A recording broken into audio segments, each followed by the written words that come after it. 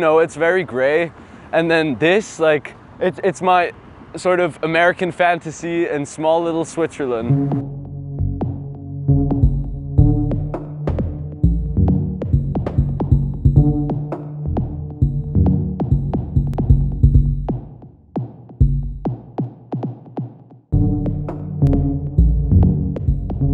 My name is Jason Rohr.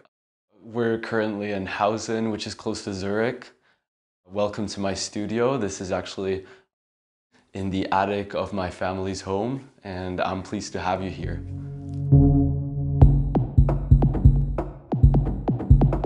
This show is called The Second Sun, or Die Zweite Sonne, and it's sort of like this feeling of that we burn ourselves on concepts. We sort of make things that are actually made up, that represent something, make us affect more than the real thing.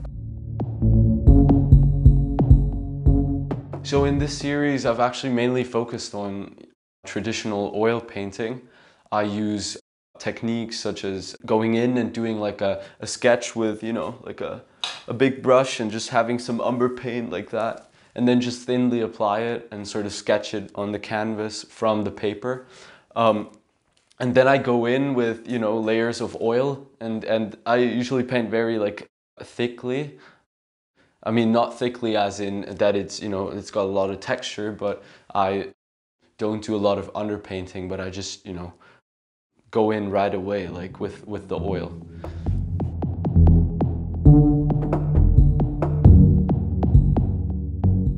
What I like about airbrush is that it behaves in a very sort of digital way, because it's, when you spray it on, it behaves in this like Gaussian kind of spread. So it spreads the little dots of, or little sprinkles of paint in a very probabilistic way. So like very equally mannered, just like you do it on Photoshop. And about that, I just love that you can imitate sort of a digital aesthetic even though you have like a higher precision and resolution than the digital aesthetic, because it's still, there's high randomness. It's not like a computer algorithm who does that, but it's actually your airbrush.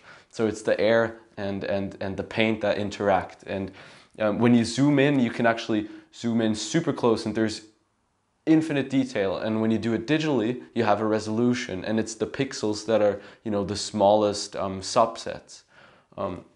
That's why I also like, you know, do not like to show my work in like digital formats, or I love to show them in just, you know, real life.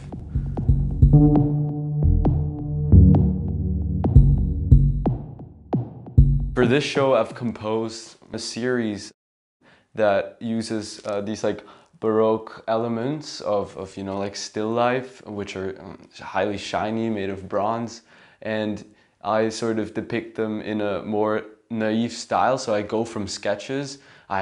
Usually I draw tiny little sketches of just scenes that I think are interesting and where, you know, the symbols kind of make sense with each other. And then I take that and I develop that usually digitally, or sometimes just, you know, sketching. And then I take them onto the big canvas and I paint that.